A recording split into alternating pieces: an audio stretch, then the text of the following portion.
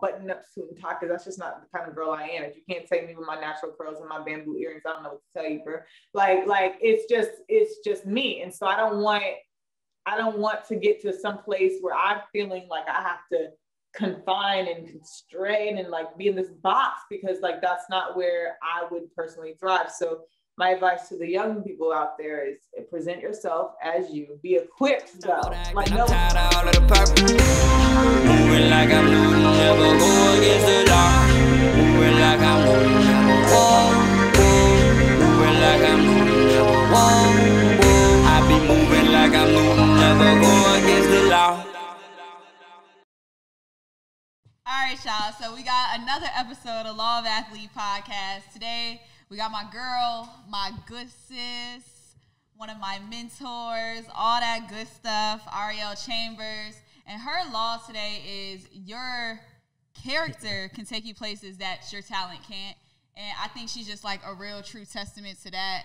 Not saying that she's not talented, because she is super, super talented. But I know people know her for her personality and being bubbly, and it's probably helped you, go far. Right. Running HighlightHer, which is powered by Bleacher Report. So, that's big time. We all get the Bleacher Report notifications to our phone. Every time. I think I just got one. Yeah, so it's a real just honor to talk to you today, having you on. We know you got a busy schedule, so welcome to Law. I always think it's having my sister and them. We have to do these things. We have to be present with each other, because we were with each other before, everything started coming about. So happy to be here. Good to know you guys have the VR app. That's hilarious, because that means y'all get the notifications from the app. So keep the app going. We're trying to push it forward. So keep it alive. You went to NC State, man. That's what's up. I'm an ACC baby. That's our hand sign. We got our hand sign. This is a llama. This is a llama? This is a llama. No, this is a wolf. He just disrespected. If it's one thing that Ari don't play about, it's NC State. Bro, I'm just saying. This I'm happy all day. Mm-hmm. Oh my gosh, you can't let him disrespect. We're gonna have to, he got to get off the show. Get him off the show. I didn't even hear you. We got to get him off the show right now, because he just disrespected the NC State. I gotta watch out for you. Bro, so Sed has the first question for you. So we know about HighlightHer, but like I know the name used to be We Are Jayla. What is that? How did that come about? Okay. We Are Jayla. Like, I'll just give you a rundown on how I started at Bleacher Report. Basically, everything I do now, I was doing on my own dollar. I'm sure we'll get into my story, but Bleacher basically hit me up and was like, hey, do you want to spearhead our women's platform and grow it from the ground up? So they handed me a platform. There were no followers on it, no posts. It was just completely bare, but they had claimed the domain, and it was called Jayla. And I was like, make it make sense. And according to them, it was a name that was all encompassing of Gen Z girls and women. And it was something they had done a study about, and I didn't connect with it, right? So what I did, they trusted me to move forward with a different creative direction that can make sense and stay that wide net of what women and girls sports are. So like, I was like, okay, we're powered by House of Highlights, which is a portfolio brand of Bleacher Report. We're all in a family. To make it more brand cohesive, it makes sense to do HighlightHer, because not only is HighlightHer is like, when you highlight something, you shine light on it. It's bold, it's electric, it's in your face. It's something you pay attention to. So it just made sense in my head. I'm not a marketing genius, but I was like, hey, this will work. And so it ended up working, and it took the platform to the next level. I mean, I was doing the groundwork for the first 8 months with that name, Jayla. And for me to even get off the ground with that name, hey, shout out, because it didn't make sense in my head, but we moved forward. We got it going.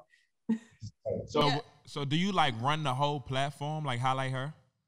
So the first 18 months, actually, I was on my own. So a lot of people don't realize that. They think that because the Bleacher Report name is on it, you get a whole team of people. No, what they hired me to do is be disruptive and occupy a white space that hadn't been occupied yet within the Turner Sports family. So I did it on my own, limited resources, but that kind of paid off in the long run, right? You get an organic following, you get that hands-on feel with what your audience wants. You know what doesn't work, you know what does work. You get to talk to them. HighlightHer is all about being a community. So that allowed me to be more connected. And then when it came time for me to get more resources, because you prove that the investment should be there because of the numbers that you bring in, they awarded me to hire a small team. So Jasmine Brown, she's one of the ones that I've known has covered the W for a long time. She's from the DMV, so I know y'all probably know her. And I was like, yes, Jasmine, and she bakes phenomenal food. She's a baker. So she bake? Yeah, she has a baking company. I've ordered some cookies from her. They were good. Stuff. I can't cook worth nothing, but she be baking and cooking and hey, do your thing in the kitchen. But you also, she came on, and then another one, IC, independent contractor, Krishan Williams, she helps out. And then Felicia Kelly finally came in to help me get organized and everything. So we have a nice team of like 3.5, 4 people. So it's really, really like a small group of us. And I love that we're able to come together and provide, perspectives on the game that doesn't necessarily have to bank on big names or big stories. We create the stories that we want to create and tell the stories we want to tell. And it doesn't matter what sport. Like, I'm very basketball heavy. That's how I've always been. But to be able to tell the story of something like, I found out there are surfers that are like the competitive league of surfing, and then hockey and soccer, and just being able to learn about those sports has been really dope.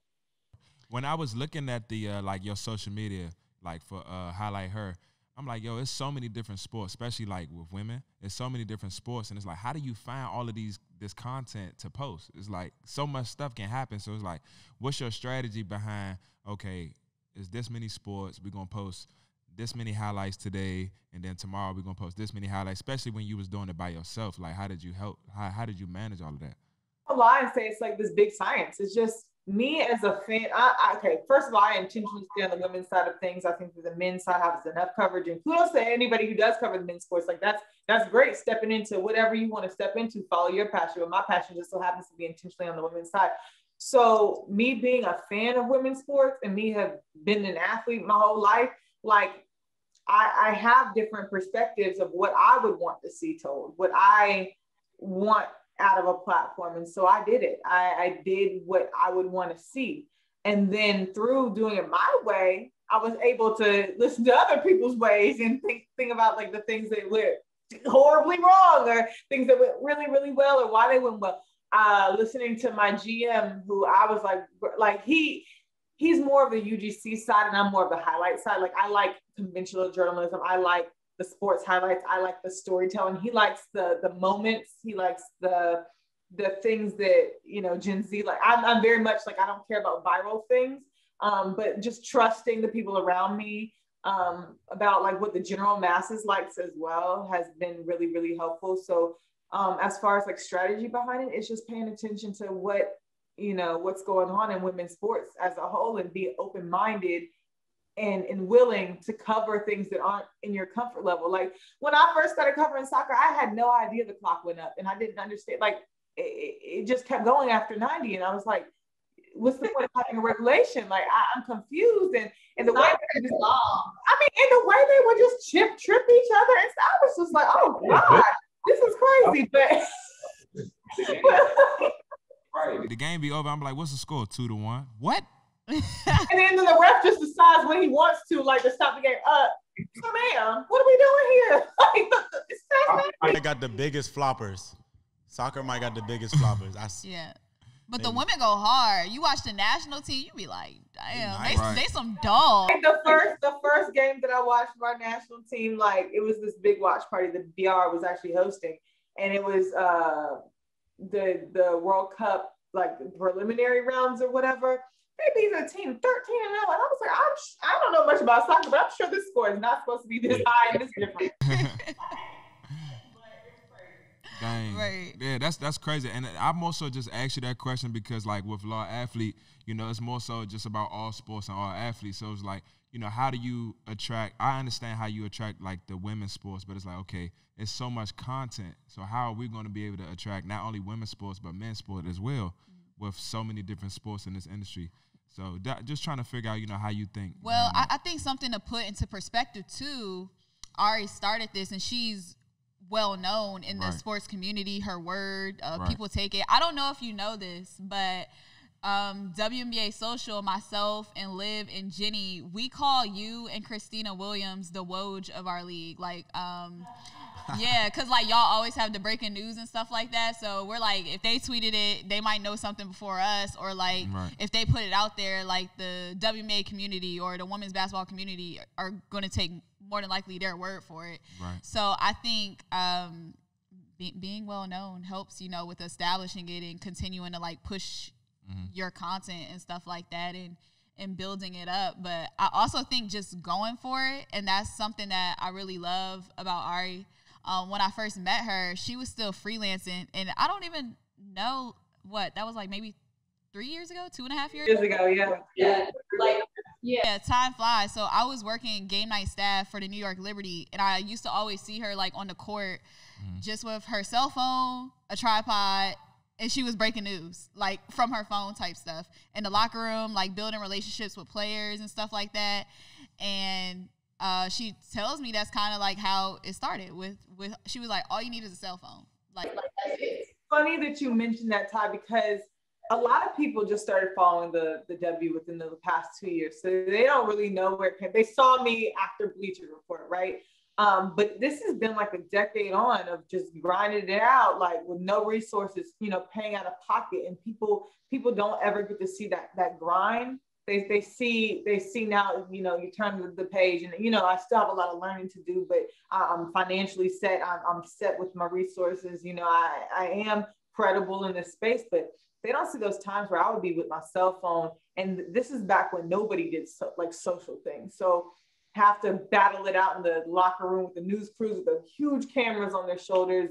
And they're like, what is this little black girl doing? And I'm like, hey, mind your business. I'm doing it. I mean, I was a PR's worst nightmare. I saw you do that one time, though. You're like I'm a PR's worst, or I was a PR's worst nightmare. But I think that's what really, really helped me occupy spaces, because I didn't wait for the permission to do things. I had friends that were in the league, and I had personal relationships with them, and they would introduce me to other people, and then people just started trusting me with stories. But that is honestly, like you say that you guys refer to me as the Woj of the league. That's not really where I'm coming from. I love the credibility behind that, and I'll leave the breaking news to Christina. I'll leave it to Rachel, unless somebody says, all right, I want you to break it. Breaking news isn't my thing. I want to tell stories. So, I mean, and these people are great at what they do when they break news. And if a player reaches out to me like last summer and says, hey, we want you to speak on behalf of us, great.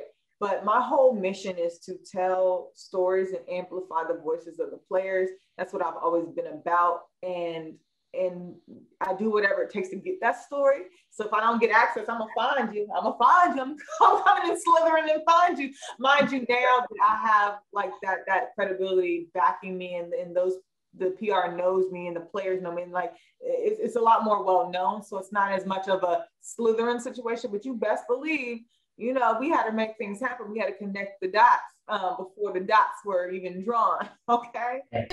So it seems like you're pretty much comfortable with being uncomfortable. Like, that's what it sounds like. You were comfortable in your grind with being uncomfortable.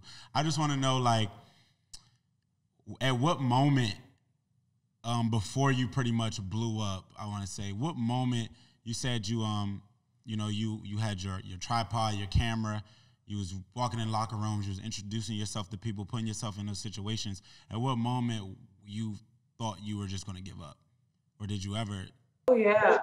So it's funny how Ty works for the W Social team. I actually applied for that job, I want to say 2017, 2018. And they just told me I wasn't the right fit. So I thought that my career was over, right? I was like, oh my God, I'm so upset. But mind you, LaChina Robinson was my mentor. She was like, girl, I'm gonna give you an hour and you got to get together after this because you look crazy. But I've had so many doors closed in my face because people didn't either understand what I was trying to do, or they didn't want me in these spaces, and that's fine. But the moment where I didn't forget or didn't give up is in 2018 Minnesota All-Star, when Liliana, the girl who posed in front of Maya Moore's poster with her arms outstretched, she went viral. And her dad was like, I need you to meet my daughter. I was like, absolutely. So I met her, and she put my media pass around her neck. And then the next day her dad was like, all she could say was, Daddy, she has hair just like mine. And I knew that at that moment that was my responsibility to be the representation. That was my responsibility to make it for those who don't fit the mold, or who just are underrepresented in these spaces. And you can do it your way. Don't get it twisted. I have a degree from Oxford. I'm an English and journalism double major. So it's like, I have on paper, the credibility, I have the experience, I had done it myself, but I want my delivery to be my own. And that's what I really, really inherited. I was like, okay, you're impacting, you're touching people on your own dime in not the most refined way. So you must be doing something right.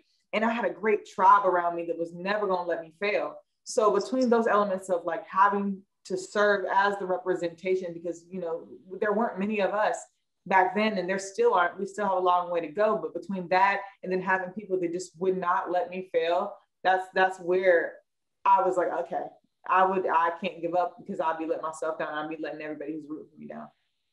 Right. And I think something else that's like very pivotal about your story is you didn't play basketball, but you know the game, not a hooper, nothing like that.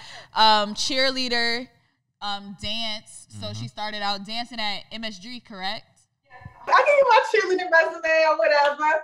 So I've been cheering since I was 5. I'm actually a black belt in Taekwondo. I was a gymnast as well. I played volleyball. Couldn't look me up in the state of North Carolina, because I was a great middle blocker, not so much a great hitter, but those blocks were recorded. Honey. It's about making an impact. That's what sports is about. I got you a nice little quick set here and there, but I was definitely a middle blocker. Middle hitters a little, lenient. But I ended up cheering. I cheered at NC State, and then I cheered at MSG for the Knicks, the Rangers, and the Liberty. And so I had the benefit when I did try to switch into journalism. The season ticket members, they're great. And because I was on Torch Patrol, which is the cheerleading squad for the Liberty, I knew all the legends. So I can call up Kim Hampton anytime. Teaspoon has seen me around. Katie Smith has seen me around. So I was able to connect with them in a way. And so that led to me meeting Cheryl Swoops and me meeting these people in these spaces that gave me a level of credibility that somebody who hadn't known the legends or hadn't known the history would have. But I grew up studying the game. I used to want to do color commentary. And so just knowing the game in and out like that. And then Maria Taylor told me about 5 years ago, hey, there are not many people in play-by-play. You might want to get into that. So I thought I wanted to do that. So I really, really studied the game. And before I was on camera, I was a writer, and Howard Megdal gave me my first sports writing job. And he really nurtured me. He didn't have to open those up those doors. I give LaChina a lot of credit, but Howard was really the one who got me in these spaces, got me in front of Michelle Vopel to talk to her about the editorial landscape, got me knowing, Val Ackerman, who was the president of the WNBA, got me knowing these people. And even in your office, just getting to know the right people and maintaining those relationships, knowing how to write and communicate with people too was really, really strong. So by the time I wanted to do my own thing, they're like, this little cheerleader. I'm like, nope, because here are my bylines right here. Here are the people that I know. Here are the spaces I've been in. I've covered this, that, and third. And so when a Bleacher Report reaches out to me, because I didn't apply for it, they reached out to me. When they reached out, I was like, yeah, I'm ready to do this. So, yeah. And that's a testament to what? Your character at the end of the day. People know that. For my passion, Ty, I think it's more of a testament. It is character, but knowing your passion and your calling and being really steadfast in that and faithful and knowing that your journey is your journey is something that's really stuck with me throughout this whole thing. I love that. I definitely love that. All right, so we want to see your WNBA jerseys that you got. The new jerseys at that, they're doing it big for the 25th season. So I'm really, really excited for it. More so the hype around it, all the coverage has been awesome from you to Overtime Women's Basketball to all the other sports outlets. Shoot, we got ESPN, sending notifications to the phone about the jerseys and stuff like that. So let's see the ones that you have. First of all, shout out to my Nike family. Y'all are great. I love when an organization or a company listens to players And so what they've done, they've collaborated with WNBA players and the teams to really tell a story. So the first one that I have right here is the Liberty Equality jersey. I love the copper on the seafoam. I think it's so hard. And AT&T is my employer, so shout out to AT&T family. I just think that first of all, the fit is very different. It's more true to size. It just looks smoother, right? It looks cleaner. And then they have the nice little, it's so cute, the little logo right here. And then the numbers on the front and the back. No sponsorship on the front, covering everything. Boom. Yes, you can actually see the team name. Right, the jersey, yeah. That it is right here. Oh, that's the Rebel edition. Rebel. Yes. So I when I had this on, I was like, "Ooh, this is real cute." You know, I never thought I'd be, repping lips like this in a way that's not a jersey dress, because I still have my Torch Patrol uniform where I just have my dress and I haven't been able to let it go. But this DC, let me tell you. So I understand that this one's under a little bit of controversy just because of the 19th Amendment and what it didn't open up doors for Black women for, but I understand the intention behind it. And I really respect the fact that they thought about something that was opening doors for women. Again,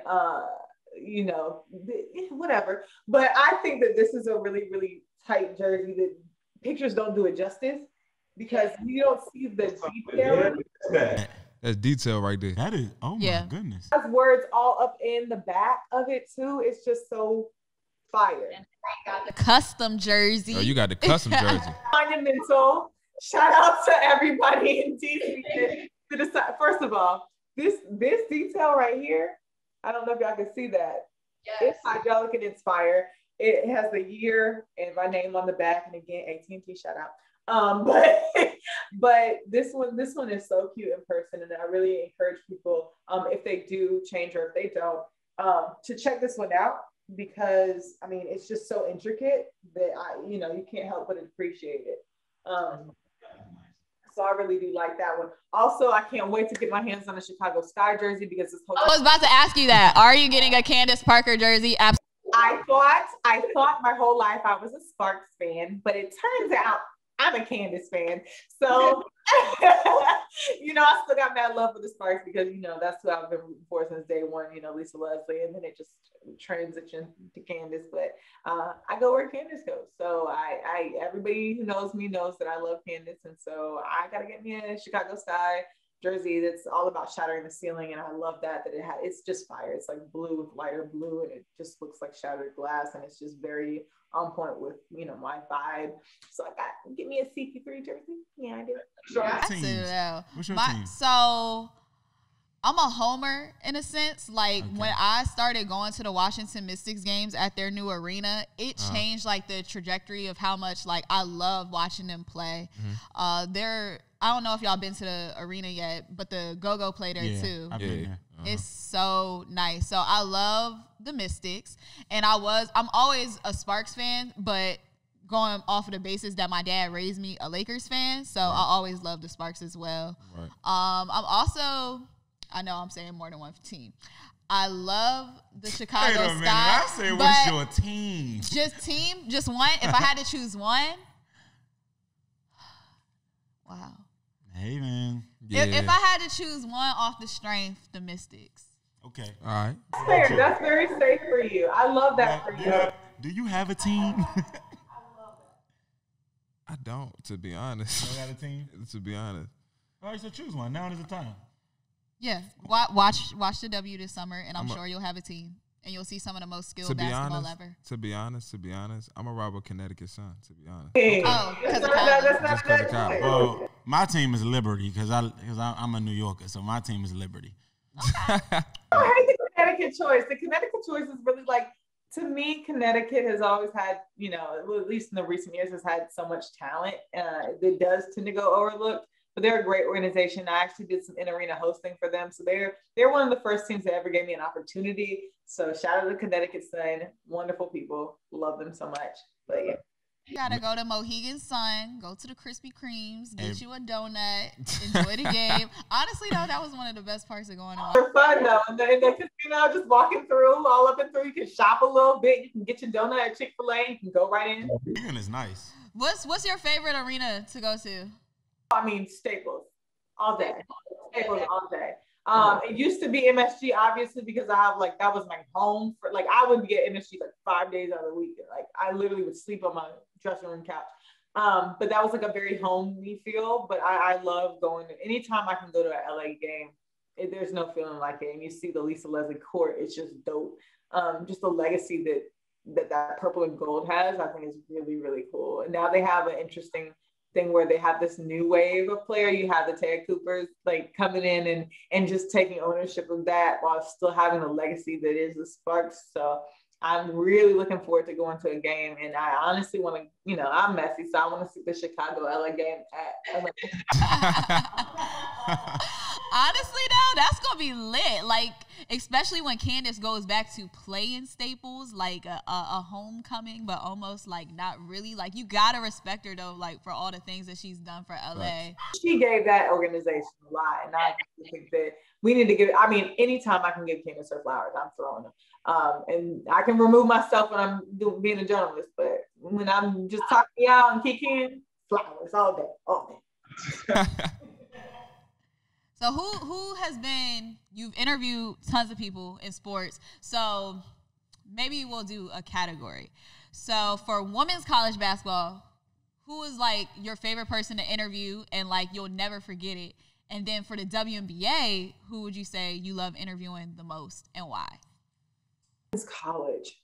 See, that's a difficult one because they go and they turn into pros. But I will say who I've had a lot of fun with in the past recent years, I love Dee Dee Richards. I think that every time, like my favorite piece that I did with her, everybody wanted to know how her puffballs stayed up. And I was like, okay, I'm a Black woman. I can do this without offending people. And like, we have similar hair. So what I did, we did a hair tutorial as she was talking to me about how she got Defensive Player of the Year. So just things like that. Again, that's why you need Black women in your room. That's why you need them in your company, because they can be like, girl, let's get this edge control out and do this real quick. And then like talk to you about it. I actually saw that interview and I loved it. And I was like, me and her don't have the same texture. It won't work, but okay. We didn't either. You saw how my puff off ended up.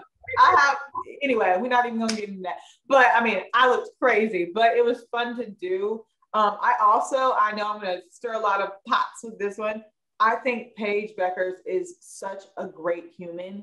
Not only is she a great player, but she really is a wonderful interview. She's great, so humble.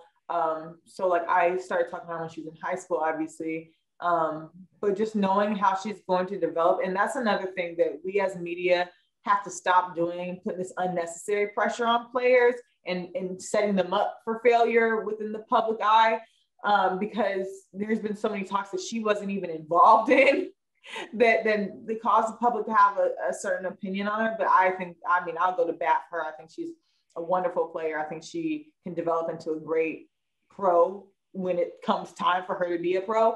But I loved her interview. She was just so wholesome, and it's something so like pure about her.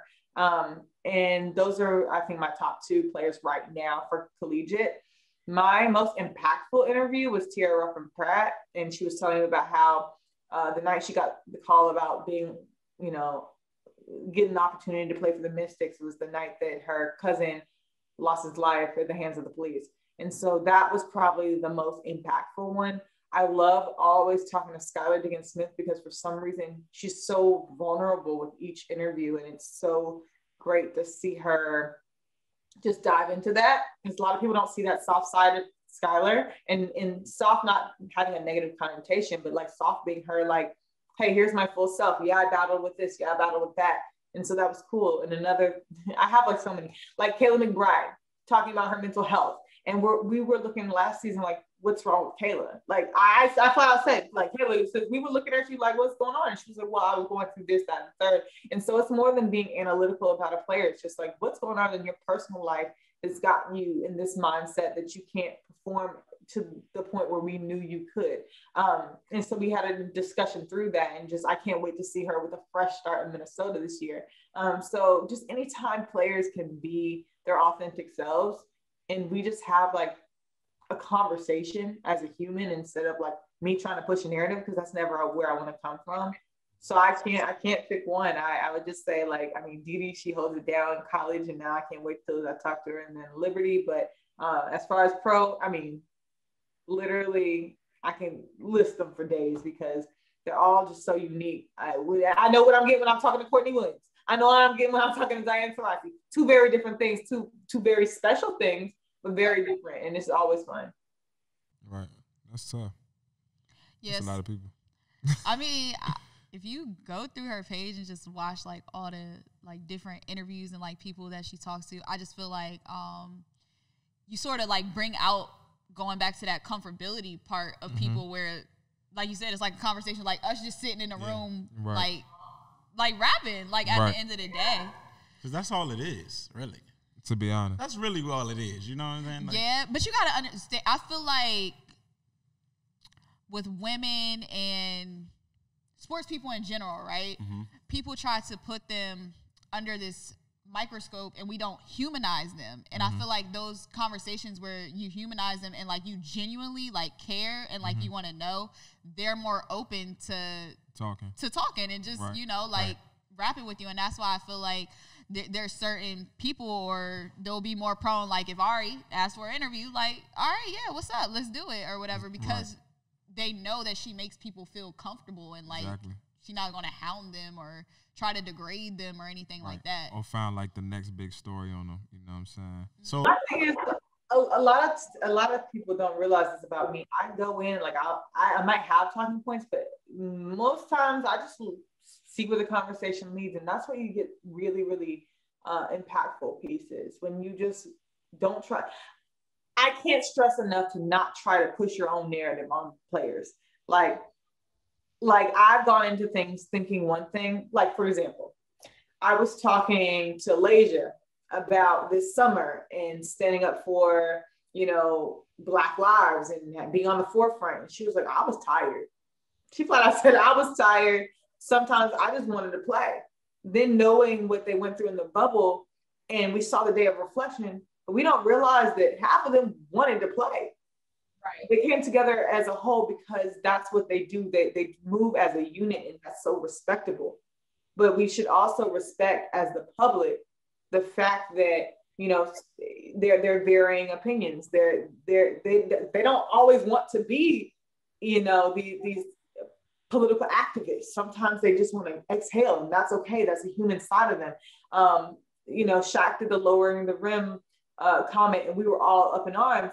Granted, I don't agree with lowering the rim, but there are some players that do, that they think that the dunking would be cool for the game. So just not trying to push our own narratives on players and letting them tell that as them. And so that's why I like to say a lot of times, like, instead of like breaking news and doing all these journalistic things, I just want to talk to people and serve as their like megaphone and amplify. I want to amplify these stories instead of force stories upon them and just get them to reiterate them.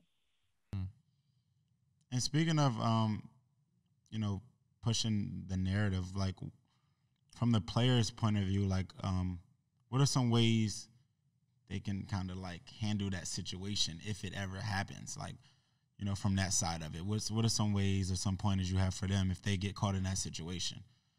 I think that we're at a time, it's very unique because people are starting to become more empowered to tell their own story on social media.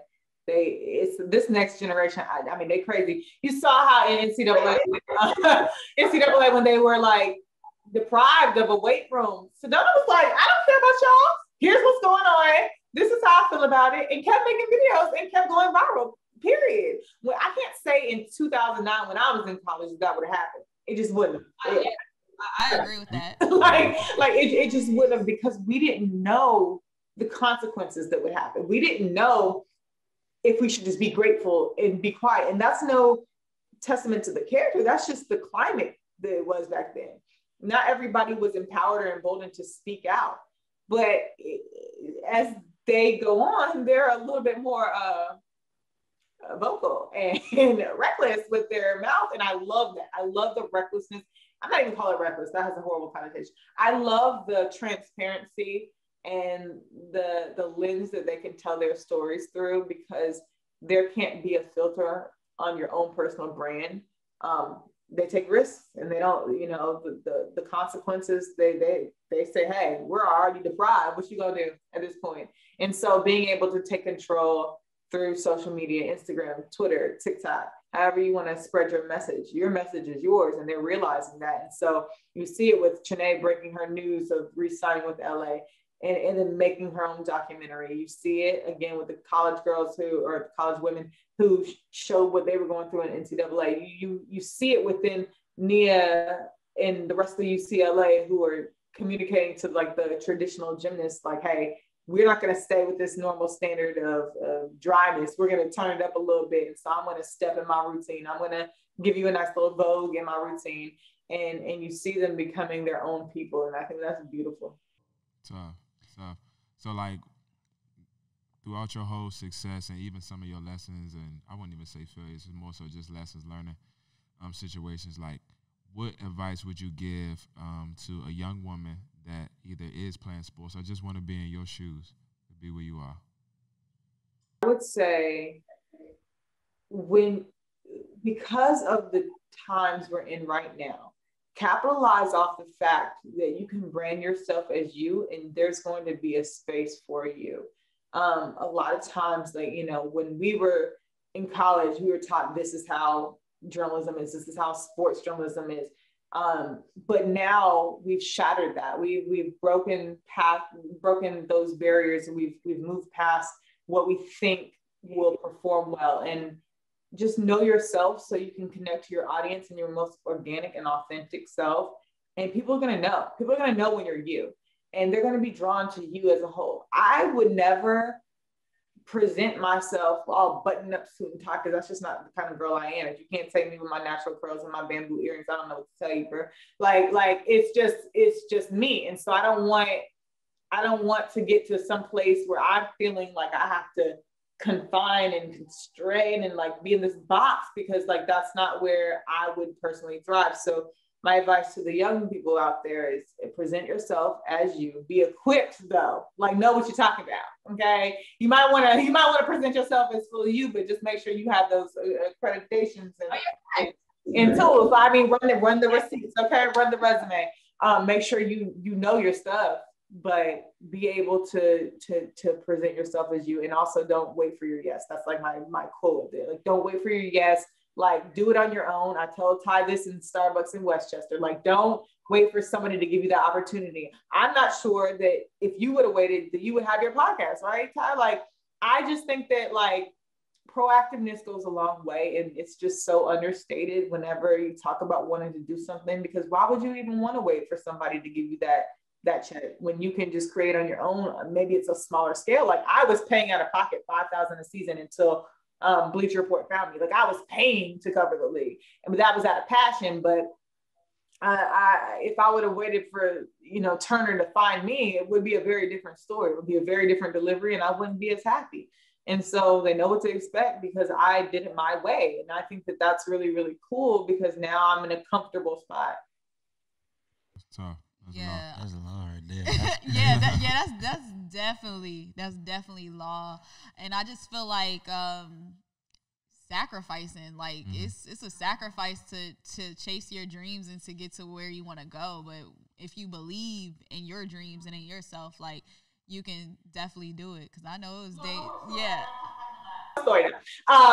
When I used to cheer for the Knicks, I remember it was late October, early November, but it was ESPN Media Day the next day, right? And I'm living in the city. This is back when I lived in Manhattan. I'm in Secaucus, New Jersey now, but I was living in Manhattan, and we had a game that night. It was a late game, so the game started at 8:30. I didn't leave MSG till about 11:30, and I knew I had to be at ESPN in Bristol, Connecticut at 7:30. That means I had to rent a car around like 3:30. So I got like maybe, because, you know, the train home, maybe 3 hours of sleep, had to get up, go to Jersey to get the rental, to drive to Bristol to cover this this media day. I knew I had to be there because that was back when it was like closed. And so I was the only person who was on camera there, and to get these scoops and just to drive back. And I had another game the next day because when you're in season, you have the Knicks and the Rangers. And so it's just those sacrifices. You're really, really tired. You don't know, I had a cheerleading salary. So like, that was like, I'm not gonna say it because it's still livable in any other state, but it was like, I was working with that. Honestly though, you can be real. New York is expensive as shit. I mean, it was so expensive. Like, okay, so granted, I feel ridiculous. We would get about $120 per game, which isn't bad because the NFL is literally not that. So NBA, we were fine. But yeah, I was working off of that, and then having to go to MSG back and forth, and to save money, I would be like taking the team meals. We had like to-go plates and just wrapping it up, stuff like that, little sacrifices like that you don't even, actually big sacrifices that you don't even know would happen, but just banging off with no sleep. And I don't glorify the grind because I feel like now life is set up so that you shouldn't have to go through the things we went through. Like, why would we want somebody to go through what we went through? But just knowing that determination was there. And so now that I can appreciate where I am in life and keep going forward and being able to re-channel back into those days. And then I remember what Terry Jackson told me, don't be satisfied when you're the first or the only. So being able to lift up my sisters along the way and really making sure that we're all occupying the spaces together, that's really dope. And my brothers, but make sure we're all occupying those spaces together. We'll feel more empowered and we'll be able to get more done because we have all of us, in one pushing each other forward. Well, man, we were so happy to finally get to chop it up with you. We know we only touched like a corner of all the things that you do. Right. If we talked about literally all that you get into, the show would have been like 3 hours long. Like, that's a fact. But we give all our guests a gift. We're going to get this shipped out to you. We got a nice little gift bag for you. Is it red? Red is my power. Red bag, you know what I'm saying? I mean, we ain't got no. We used to have headphones. Yeah, we got a shirt. Yeah, you got a t-shirt from Yeah. Boom. You know what I'm saying? Hoodie. This is actually tough. Yeah. So tell her the backstory on the hoodie. So actually, a 16-year-old boxer, he created his own headphone company, and they sent us a bunch of headphones and stuff like that. We actually don't have anymore because we gave them all out, but we still got some gear that he gave us. So we just want to say we appreciate you so much for just taking your time out to be on the show. Hopefully, if we want to do a part 2, man, we can actually do it in person. I know do it in person. I think it's nothing to come down there. Oh, that's cute. Okay. Yeah, man. So I'm pretty sure he appreciated it too. But we just thank you so much, man. All the knowledge that you gave us. I'm pretty sure a lot of women and men are inspired by your story. And we just love the fact that you just gave us your time to be on this podcast. Oh, thank you for having me. This has been super fun. I could kiki with y'all all day. Shout out to represent NC State. You know what I'm saying? We still got all day. Oh, wait, turn up, y'all. I guess I'm not technically allowed to do it. Right. What's wrong with him, man? Yeah, so next time we'll have to have you back, get you down in person. We know WNBA season is coming up, so everybody who we got tuning in, follow HighlightHer. Follow that. Follow Ari. Right. Follow Law Athlete. Subscribe. All like, that. Comment. Comment. We're going to comment back. You know what I'm saying? All right, man. All right, y'all. That's a wrap. Me and my dog wrote this down 50-50, no curtains. I'm closing the curtains. Stop all the acting. I'm tired of all of the purpose.